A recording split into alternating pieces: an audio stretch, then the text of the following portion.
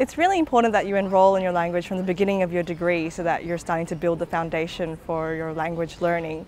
Also, because you'll need to enroll in one language unit possibly for each semester throughout your degree, it's very important to center your other units around the language units in which you are enrolling. So enrolling in your language unit straight up is an extremely important part of ensuring that you get a great start at Macquarie.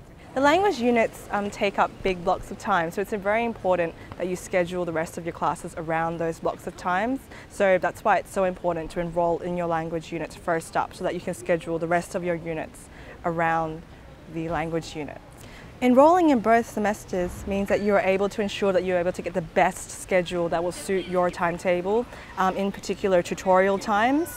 So if you enroll in both semesters straight up, you're able to choose the tutorial times that will be able to best suit your schedule.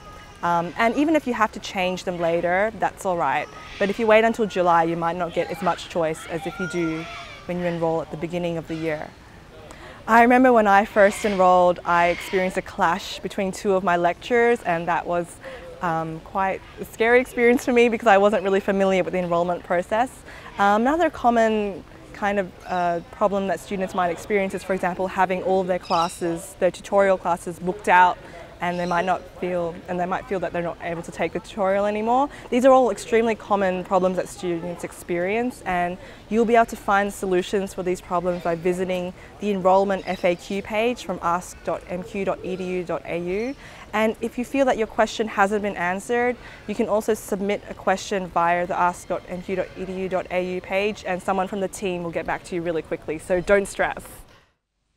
Congratulations on your offer into the Bachelor of International Studies at Macquarie University.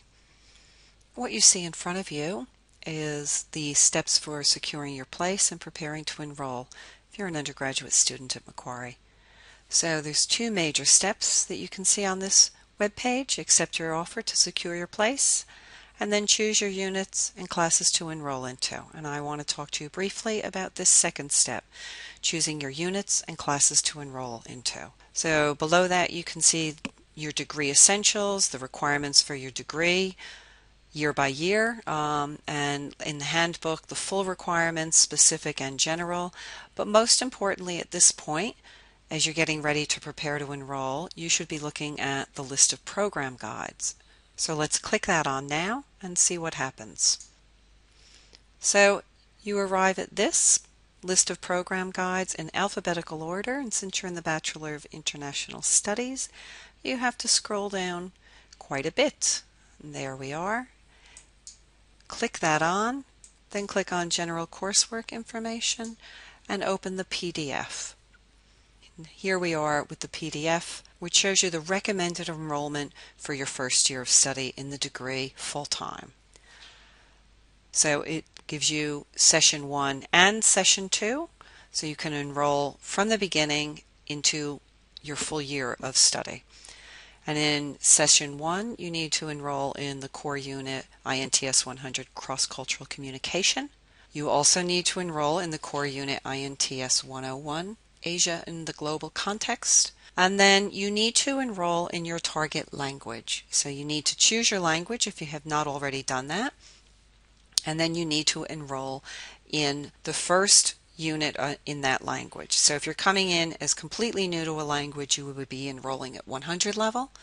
If you studied a language for the HSC, you would need to check what level you'll be coming into. And if you go to the handbook and look at the units for your language, it will show you whether or not you should be enrolling at 100 or 200 level, or possibly even higher. But everybody needs to be enrolled in their target language in semester 1 in order to progress through the degree successfully and not to lose time. You need to be studying your language every semester from session 1 to session 2, and the same thing in your second year in order to be ready to go on exchange in your third year.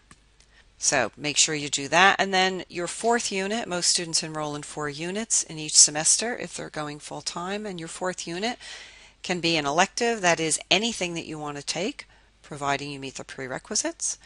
Or you could take your people or your planet unit at this time. You're required to do 1 people and 1 planet unit. You can do that in semester 1 if you want.